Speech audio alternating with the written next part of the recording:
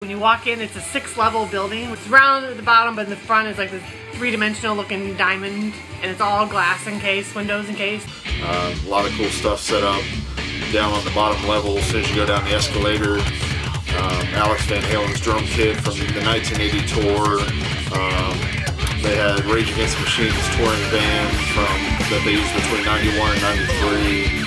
Tom Morello had actually used that same band when he packed up all his stuff when he lived in Jersey, I believe, and drove all the way out from California to pretty much, start his new life and start the band. We were there for like over 2 hours just touring the lower level. I mean, there's props from concerts all over the place, and I can't even explain it all. I was late last night. I was trying to think of how I could talk about this video and explain it to people who haven't gone and who might not be able to go. I tried to keep a cool head when I showed up, said hi to everybody, keep cool. Then once I went down the escalator and just hit the first level, I just got excited and then just started talking about artists and tours and music. It was really cool experience.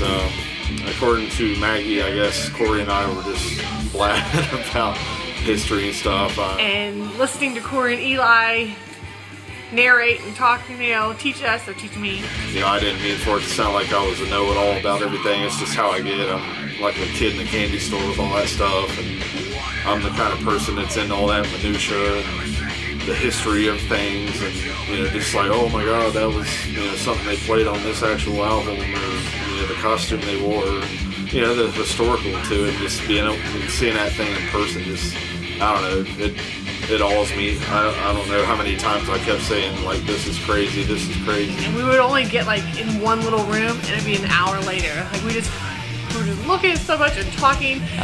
But the Beatles wall, I mean, we must have stood there for at least 30 minutes alone.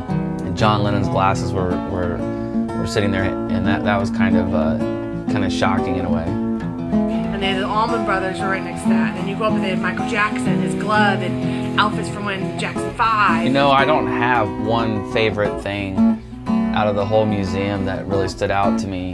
It was the fact of being surrounded by everything, being immersed in it, and just being so close to so much history and culture and roots, rock and roll, and just to be surrounded by that and to be surrounded by friends. I mean, there's so much. We could stand there for 30 minutes and then look and see something new that was in this case, and it was like these big windows. And it was just like certain memorabilia, whether it was clothing or handwritten letters or guitars or stuff like that. And then Jimi Hendrix. Jimi Hendrix, he was an amazing artist. I loved all his drawings. As many pictures as we took, we still could have took 1,000 more. Most of this tour we were enjoying ourselves and enjoying the things that we were seeing.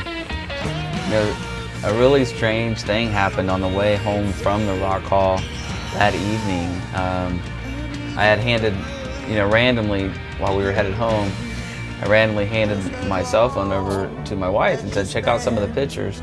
And she was flipping through the pictures, and I had a CD playing, and kind of like a Rock and Roll Hall of Fame mix. But the very second that she flipped the picture over to the first Jimi Hendrix drawing when he was a kid, the very first note of All Along the Watchtower began to play. And I just got chills from my spine, all the way to my head. It was pretty cool. So maybe some of the ghosts followed us on the way home. I just want to say, to Corey, Maggie, Lindsay, Jeremy, thanks for coming out. I'm glad everyone stuck to the plan and made it out. It was totally cool meeting with all you guys and interacting in person instead of just over text messages and videos. It definitely brings a whole nother area to the VC. We went up to the 3rd level, and there's this huge Pink Floyd wall prop, and there's a big artsy thing in the rise, and I think you'll see pictures of that in the video that Corey will show. Thanks guys for showing up. Had a blast. I hope to do it again soon.